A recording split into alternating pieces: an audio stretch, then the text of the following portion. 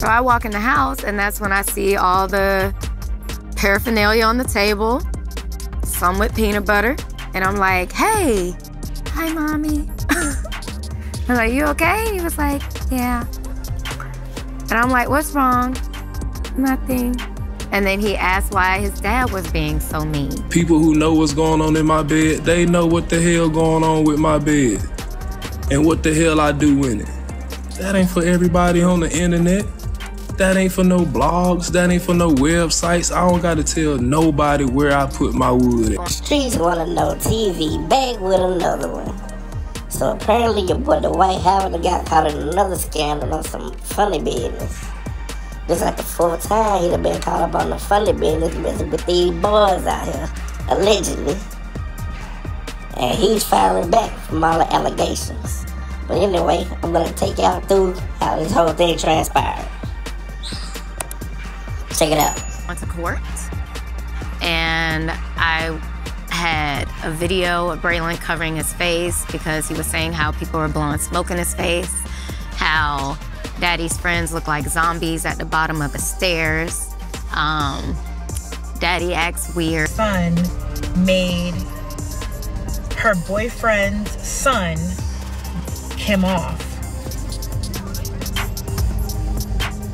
Yeah, inappropriate misconduct of a minor or something like that is charged. Yeah, I'm just curious as to where the son could have gotten it from. So that's predatory. Dwight Howard's ex-partner, Royce Reed, recently dropped a bombshell, revealing shocking details about Dwight's behavior during the COVID-19 quarantine. According to Royce, Dwight orchestrated explicit parties at his residence, referred to as freak-offs, where his son, Brillon, inadvertently became a witness to everything that unfolded. Notably, Brillon had previously been ordered by a judge to maintain distance from younger children due to engaging in inappropriate behavior. Royce expressed deep concern over the possibility that Brillon might have been negatively influenced by the explicit activities he witnessed during these parties. The situation, beyond being characterized as repulsive, raises serious legal questions, prompting Royce to contemplate taking legal action against Dwight, echoing other high-profile cases in recent times. Adding to the narrative are recent rumors alleging that Dwight and Diddy, the renowned music mogul, used to frequent parties together. Royce disclosed that during the lockdown, Dwight hosted wild and explicit gatherings at his residence, even when strict quarantine measures were in place. Royce vividly described disturbing scenes of people engaging in explicit activities, substance use, and heated confrontations. The gravity of the situation became apparent when Royce detailed instances of threats made by Dwight's friends, including a chilling moment where someone allegedly threatened to shoot up the entire house. Fearing for her and Brillon's safety, Royce made a critical decision to leave Dwight's house in the early hours of the morning.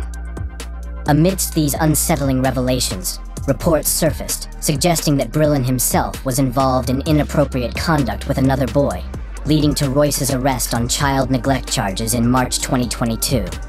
Court documents obtained by the Shade Room revealed that Brillon had a history of engaging in inappropriate behavior, including an incident where he allegedly coerced the son of Royce's boyfriend into performing an act.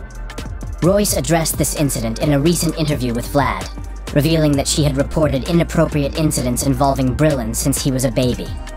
However, she claimed that a judge, who she insinuated may have been influenced by Dwight, threatened her with custody loss if she continued making accusations. These revelations have sparked widespread concern among fans. But anyways, like, subscribe, share, leave your comment. Streets wanna know TV. I'm out.